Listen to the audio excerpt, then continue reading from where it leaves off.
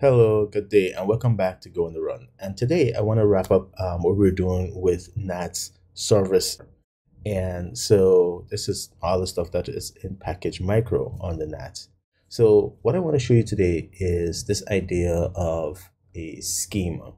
Now, schema just simply refer to the shape of data. So you might hear like, what's the schema of your database? And so it's just basically the shape of your database, like in terms of the tables, their types, the columns and types, okay, column names and types.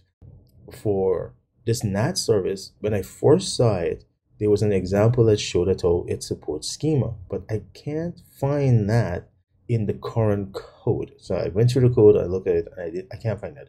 What I think they did is they replaced the idea of a schema with just this metadata idea where you can just put anything you want.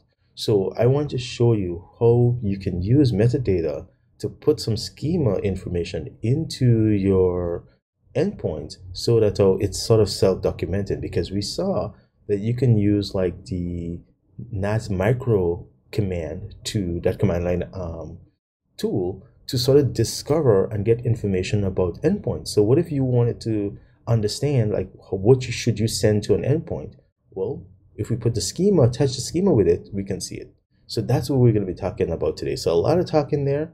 Let's jump into it. And by the way, I'm still in a hotel, so you might hear the AC or whatever heater come on in the background and all these other things. So I'll try my best.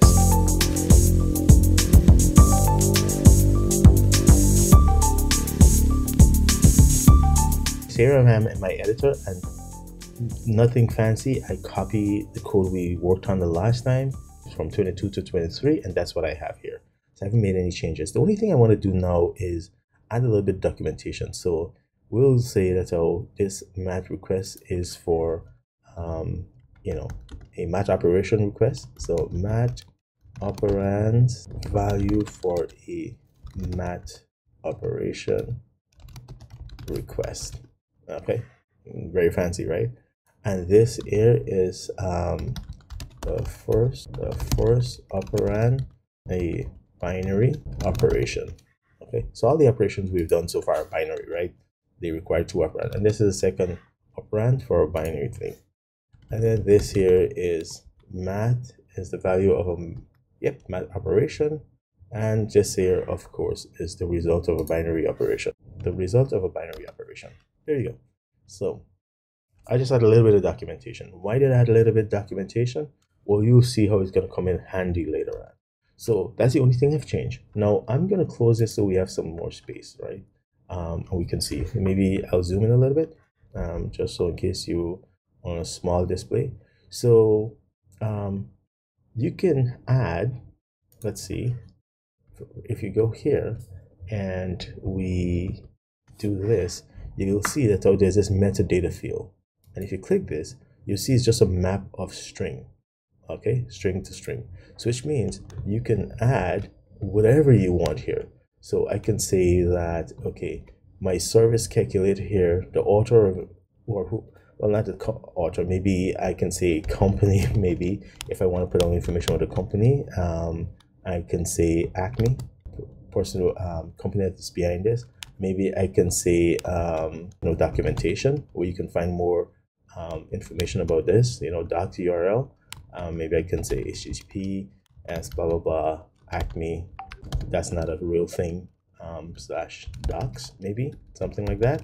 And so basically, I'm just trying to show you how you can add a lot of key value, string key value to this service part.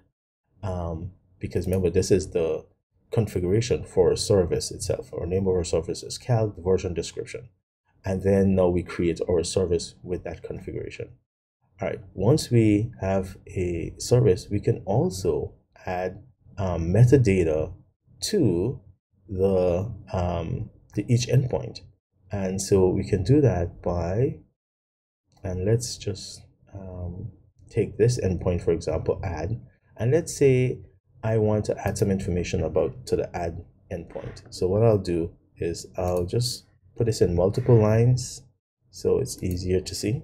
And so now once we enter, we can say micro, MIC arrow, that, and you can see with, and you can see we can do with endpoint metadata, with endpoint queue group, and then with endpoint subject. The queue group, we cover queue group when we talk about NATS, and it's just basically you can then, even though you have a bunch of services with the same name that you start up, they automatically, remember, try and work off the same queue group and load balance, right? Because by default, the queue group is just queue. But if you change the queue group, you can have multiple servers with the same name, but you still manage to isolate and group things differently. So that's beyond what we need to talk about. It's not very hard. You can just read the documentation, and you already know queue groups are used in NATS to allow a set of clients to subscribe to the same information, right, and balance within the queue group. So there's nothing new there really. So let's say with metadata, and again, once again, you can see here the metadata is that you're going to pass to this is thing. So what I can do then is, if I want to simplify things, I can just say with metadata, and then where's my add metadata? Let's just define it right here. So add metadata is this, and then we can say operation is add, even though that's quite obvious, but description had 2 numbers. We can then talk about the parameters, for example. A is the first number, B is the second number, map, right? A map of string to string, and that's it.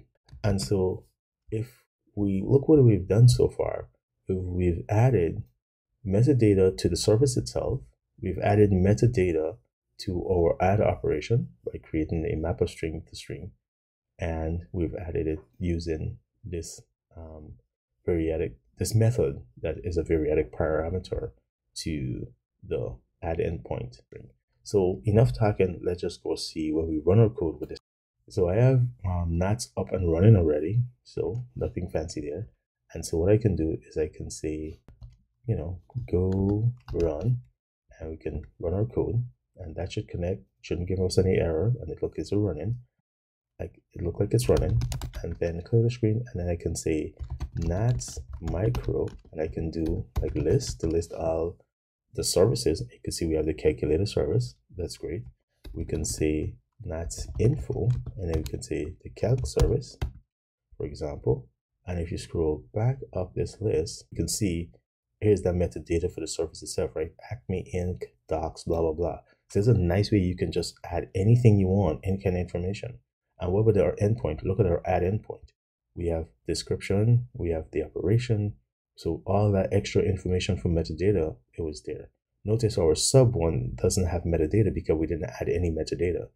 So I just want to show you that that information shows up once we run our program. Now we can find it, right? Notice again, the queue group is queue. That's the default, so we can change things. If we go to the documentation for this, the ADR for this, which is the architectural design document for NATS service, we can see what it says about metadata. So let's go over there. And if we go to the service API number 32, ADR 32, so we come to the ADR for the service API, we scroll down, and then we get to the section about metadata, which is optional, string holding freeform data about the deployed instance, implementing consistently with blah, blah, blah, metadata for stream and consumer. And you look at ADR 33, which is the very next ADR, and you scroll down here and you read it, it's going to tell you that the limit to avoid abuse of the metadata, the size of it is limited to 128 kilobytes. This is the size equal to the length of all keys and values summed up, okay? So in summary, what I'm saying is you can put additional information on your endpoint and your service to help users understand how to use it, where they can get more information about how to use it, whether it's linked to documentation or something about like the schema for it. What kind of schema you decide to use, whether you decide to use something like Open API or just a JSON schema or XML schema or protobuf schema, that's up to you. But just note how you can use metadata to help add additional information to help your user of the endpoint. So I hope that's helpful. We're going to pretty much end it here for this video and also for NATS service, and then we're going to move on to the very next thing. All right, take care. I'll see you in the next video. Before I go, thank you, Mikhail, for being a Patreon subscriber, and for anyone else who would like to subscribe, here's a list of all the different ways in which you can subscribe and support the channel. If you are a returning subscriber, thank you so much. If you're this far and you have not subscribed yet, please consider subscribing. You've sat through and watched the entire video. I've waited till the end to ask for subscribers instead of asking for people to subscribe at the beginning. I figured out, hey, let you experience the video and see if this is for you. With that said, see you in the next video. Bye.